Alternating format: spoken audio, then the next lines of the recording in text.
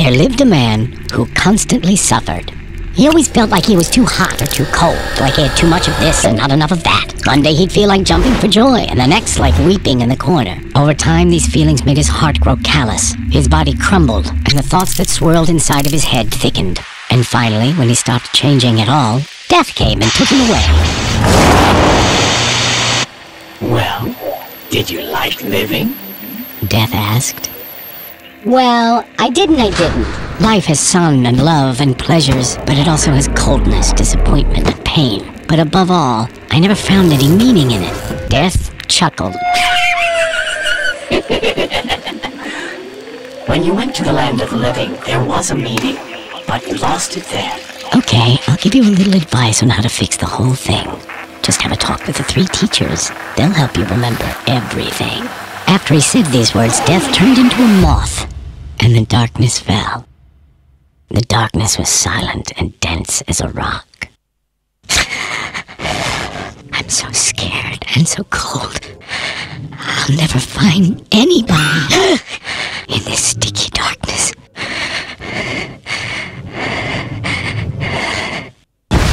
I've been waiting for you. That was his first teacher, the Black God. He made his home down below and was darkness itself.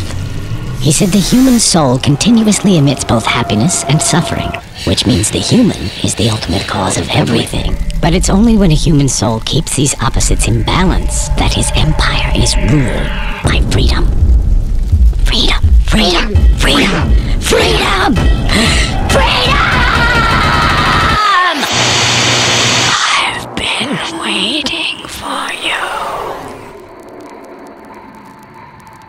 And this was the second teacher, the White God, who dwelt up on high and shone as bright as light itself.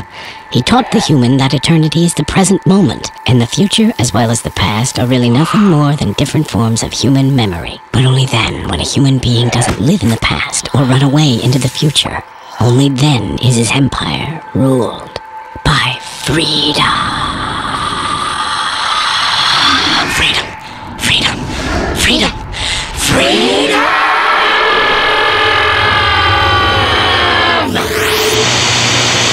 Why aren't you looking for the 3rd teacher? I've been waiting for you. I want to tell you about the Black and White Gods. They were talking about the same thing, but in reality, they weren't. So what were they talking about? They were talking about me. I'm the one who decides between black and white. It is I who chooses between good and evil, between action and inaction. I and the world comprise the whole, and both of us fill one another. When I bring beauty into the world becomes wonderful. And when I bring destruction, it becomes merciless. That is the meaning, I remember. Well, you found the 3rd teacher, Death said. You, yourself. Now go, and tell people about it. The Black God talks about Earth and those living on it and inside of it. The White God talks about the sky and those living above our heads. The Black God helps us to be closer to our roots. The White God encourages us to move on. The Black God doesn't let us forget. The White God opens the future. The Black God is inside of you. The White God is around you. The Black God is me. The White God is me. The whole world is rocking, but it's balanced. There's no rest in anything. Rest gets destroyed by time. Rest gets destroyed by the outside world. Rest is unstable. Those who know how to keep balance by being now on the right, now on the left, now above, below, inside, outside, they are able to be above the world.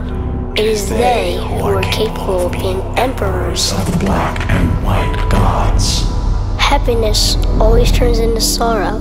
Tears always turn into laughter. Tenderness always gets rough with time. Friendship turns into love. Love turns into habit. Habit into hatred. Hatred into solace. Solace into curiosity. Curiosity into friendship. The Black God turns into the White God. the white god turns into the black god. When the black god comes to light, he becomes gray, like everything else around. When the white god sinks into darkness, he becomes gray, like everything else around. When the black god looks at the white god, and the white god looks at the black god, everything becomes colorful. When the black god and the white god integrate into a whole, the self is revealed. Consciousness is the white god. The body is the black god. I am the black god and the white god. I'm the one who remembers what has been and thinks about what will be.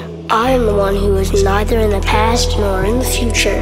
I am now. The whole world is an eternal now. I am the center of this world. I am the center of my reality.